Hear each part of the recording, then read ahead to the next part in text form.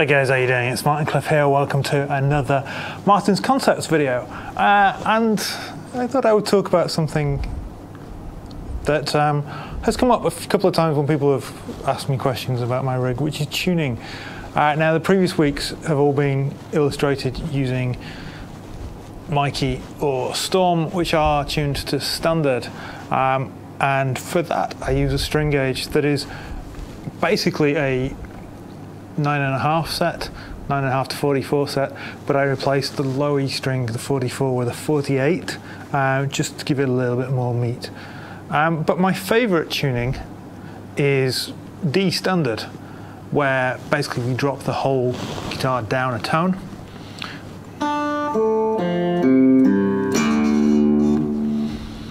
So D, G, C, F, A, D. And I like that because it makes it a little bit darker sounding. We used that tuning almost exclusively on the first Voyager Project album 10 years ago now. And as I say, it makes it a little bit easier on the old voice, particularly if you are a baritone like I am, not naturally a tenor. So, you know, not having to sing quite so high is good. It also means that I can use slightly heavier strings. So this is essentially an 11 to 49 set, except that the top string, top E, is a 10.5, and the low string is a 52. Now that may seem, well, why not use an 11 to 52 set and then just change the top string? And to be honest, I like the slightly slinkier feeling of the A string in this set. I find the A and the D a little bit tauter because they're typically a little bit heavier in an 11 to 52 set.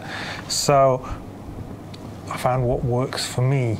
Now the 49 I tend to stick on a Les Paul or something, so that's fine. I reuse that string. In fact, I tend to use 10 to 52s on my Les Paul, but then swap the low E string across from the two guitars. So, and it just, again, with the high action, the tension is not too great at this tuning.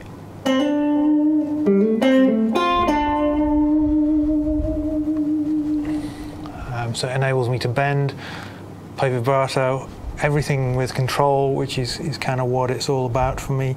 I was watching a Mark Tremonti video the other day where he was talking about how he likes to just have guitars in weird tunings because it inspires him to play differently. That's not me, if I'm honest. I very rarely experiment with alternate tunings beyond like drop D, or occasionally I'll stick an acoustic in Dadgad or something. But I'm much more comfortable when the relationship between the strings is what I expect. Okay, maybe if I want to write a very different riff, then I'll do that. But for me, you know, particularly with these guitars, which are all about comfort, and I'll talk about that next week. You know, it's just a case of finding what works for you. And for me, the slightly low tuning, it's not for heaviness. I don't really play much in the way of metal these days, but it's just something that I really like the tone of, particularly having that low D.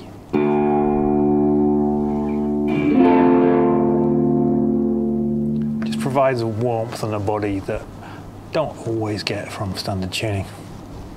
Thanks for watching. Hope you found this interesting. Till next week, take care.